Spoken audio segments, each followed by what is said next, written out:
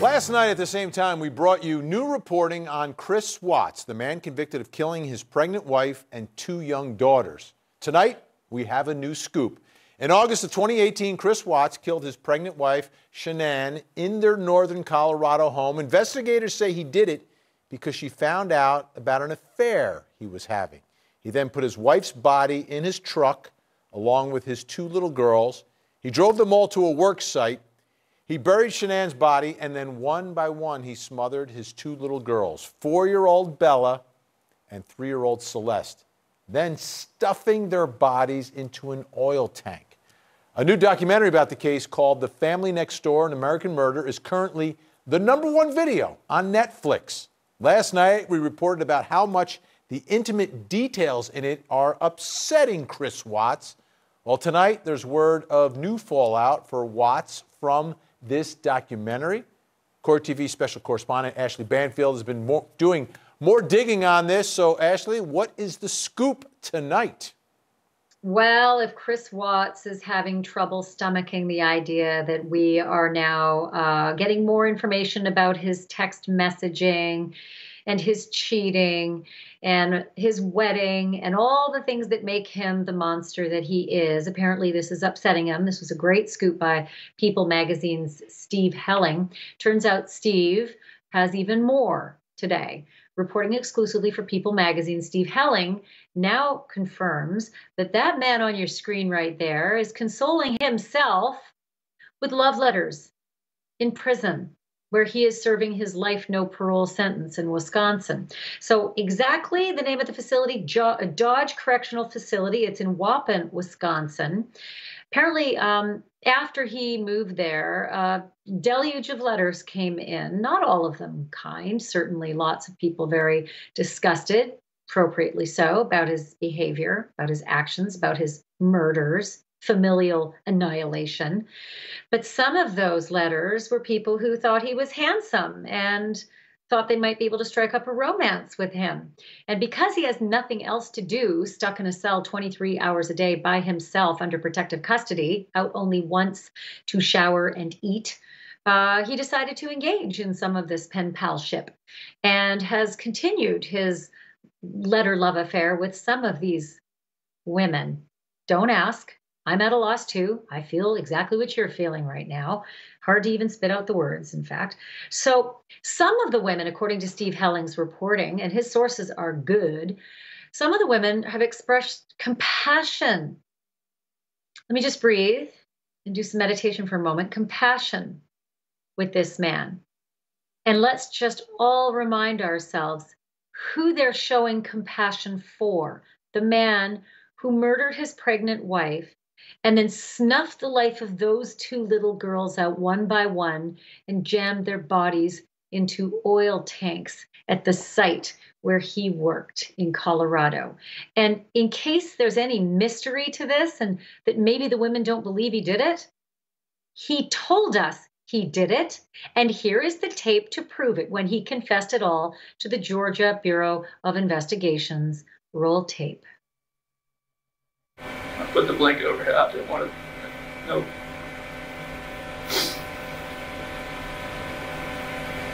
I strangled her right there in the back seat. Okay. What was Bella doing? She's sitting beside her. Did she understand? Did she know what was going on? She didn't say anything. And then the same for Bella. Just without a blanket. With the blanket. Oh, okay. I didn't look. It's like every time I closed my eyes, I just hear her say, "Daddy, no," and that was it. So yeah, I misspoke. I said the Georgia Bureau, that's Colorado Bureau of Investigation. I think I can't contain myself because I knew it was coming. And I think a lot of people who cover this story and who follow the story knew a lot of these details. So it is still just unfathomable that there are those who reach out to Chris Watts with compassion and love and romance on their minds. Steve Helling was kind enough to sit down for another interview tonight about this next remarkable scoop that he just got 2 days in a row. And we talked about not only this one, but all of the other ones that we have covered just like this over the years. Have a look. Steve, I don't know whether to say you've done it again or whether to say, how on earth is this possible? Yeah, the crazy thing is, I was just checking in on whether Chris Watts, how he was reacting to this new, documentary that's out there. And I started learning that he was getting mail, and he's getting a lot of mail from people who are familiar with his case. They're interested in him. And yes, some of it is people telling him that they hope he burns in hell. Some of it is people who are trying to save his soul. But there's a lot of women who are reaching out to him because they think he's handsome or interesting or a potential partner for them. And you know what? He's writing them back. He has nothing better to do. So he is maintaining correspondence with women while he's in jail. You have to wonder if any of those women who are reaching out to him have actually taken the time to do some, online research perhaps, and watch the tapes where he himself describes to the Colorado Bureau of Investigation what he did to his children and his pregnant wife. You've got to wonder if they know all the details. Yes, you do have to wonder that, but this isn't the first time that you and I have seen this happen. This isn't the first criminal who did something awful that has women who are interested in them. Scott Peterson, who killed his pregnant wife. There were lots of women who were interested in him. Drew Peterson's, we'll go for the Drew Peterson too. There were rumors he was getting letters. Yes, I mean, these people get a lot of letters. There are a lot of women who find, I don't know if they're interested in the bad boy. I don't understand it. I don't understand the reasoning behind it. But there are lots of women who are interested in men who are in prison. You were just about to go to Menendez, and it's not just love letters. That one went just off the rails.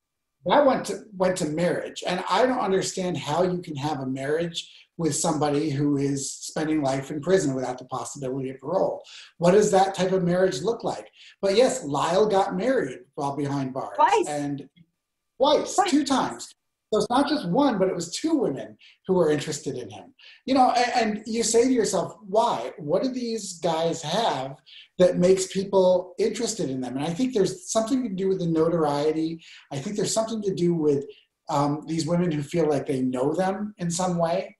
And so for whatever reason, they fall in love. And we should throw the Eric factor in there too. He got married once as well. Usually you hear about divorce when someone's locked up for life because the wife says, well, what's the point of this? I'm out. You don't usually hear you're divorcing the woman who met you in prison and the marriage has gone south because the prisoner cheated. And that was the story with Eric. I'm curious if you think, just extrapolating a little further on the mindset of the women who do this, do you think they think that somehow they can redeem this person or change this person? I think that is an issue. I think a lot of times they think, oh, if he'd only known me, he wouldn't have done what he did, or I still see the humanity in him. I still see something good in this person, and maybe I can help them turn it all around. I think there is some of that happens, and that's really interesting when you think about it because I don't know how you can help somebody if you're not living with them, if you're not staying with them and spending a great deal of time with them. Just a few letters, or in Chris Watts' case, some of them are writing him letters every day. Even that isn't enough to turn somebody's life around. You have to be there and be present.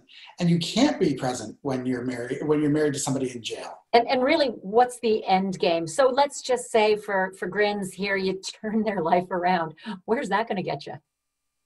I mean, you turn their life around, but they're still in prison. Right. And in the case of Chris Watts, he's going to be in prison for the rest of his life. Nothing is going to change that. There's no way out of him being in prison. So I don't know why you would fall in love and decide to give your life to somebody who's behind bars. I don't understand it. Yeah. And listen, some prisons allow conjugal visits, some don't. And I don't know what his circumstances are or whether any of the women know. Whether there's a shot at seeing him physically, but the whole good-looking thing, sometimes that's not even it.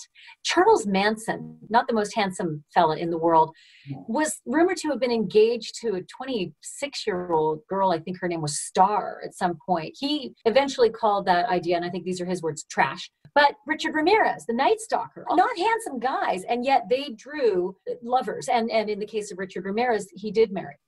Right. Well, that's a great example. I've learned over my years on this earth that everybody has a type. And there are probably people who thought that Charles Manson was handsome or that Richard Ramirez was handsome. I don't know.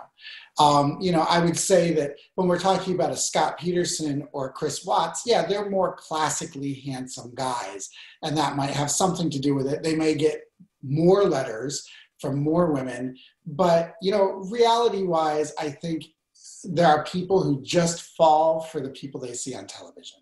And we've seen that happen time and time again. So there's the other factor of sort of the brutality of someone. If you think about Chris Watts, and if you haven't done your research and you're writing love letters, shame on you on so many levels, but the brutality of what he was capable of, not only murdering his pregnant wife, but then smothering those two girls and then brutalizing their bodies. And I'm going to be graphic here because this is Chris Watts. He shoved those little girls' bodies into an 8-inch diameter, maybe 9-inch diameter pipe, not big enough to be able to smoothly go through those oil tank openings. So when they recovered those girls' bodies, their bodies were brutalized by the shoving. That is Chris Watts. Right. That is the man.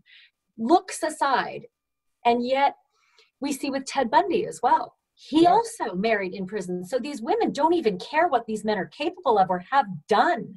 It's not just a crime they were rumored to have done or a jury convicted them of. It's known they did it. It's kind of confounding, to say the least. Confounding is the right word for it. And I think, there's some level of denial there. I think there's some level of explaining it away. Well, he was under great duress, or there was something wrong with him at the time that he did it, but he's different now, and you should read the letters that he writes me.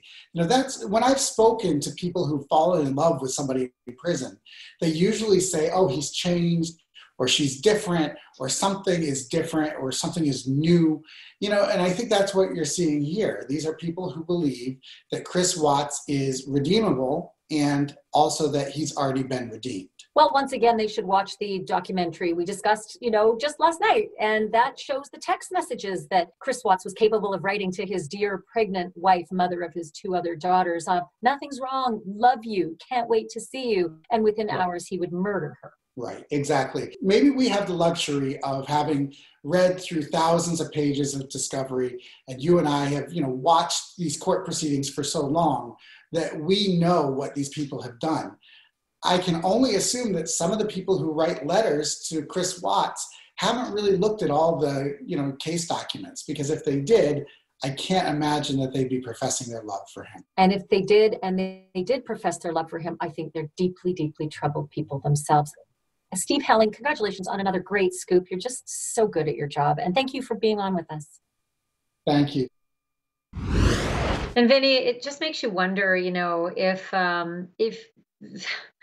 there were an account, like a Tinder account with, the details of this person's, appearance, and then the fact that they had just casually murdered their children and their pregnant wife, would these women respond to that? My thought is no. So why on earth do they reach out when these men are jailed? You wouldn't go near somebody someone told you did those things. But if they're jailed, all of a sudden something is different. I should tell you this, though. He does get hate letters. Steve Helling said that the letters are oftentimes hate letters. He gets letters from people who are very angry about what happened. He also gets letters from people who say they are praying for him, Vinny. That I'm not so surprised at.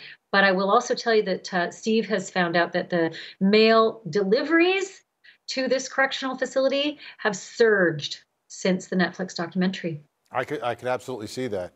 And just on a quick side note, just to change things a little bit, Steve Helling talking about classically handsome. Don't you think Steve Helling with that beard, classically handsome?